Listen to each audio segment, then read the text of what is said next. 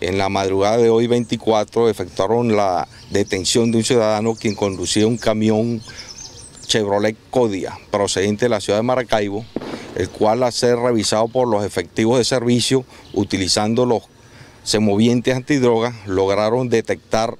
ocultos en el caucho de repuesto y en la parte de la transmisión del vehículo la cantidad de 100 envoltorios de droga denominada marihuana, la cual arrojó un peso total de 51 kilos y que tenía como destino la ciudad de Valencia. Se han intensificado por instrucciones del ciudadano Mayor General Antonio Benavides Torres, comandante general de la Guardia Nacional Bolivariana,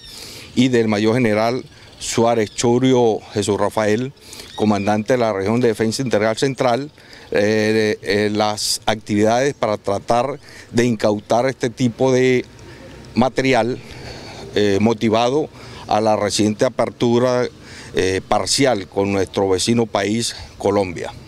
De tal manera que la utilización de estos semovientes y el reforzamiento con los guardias nacionales se hará continuo a partir de este momento.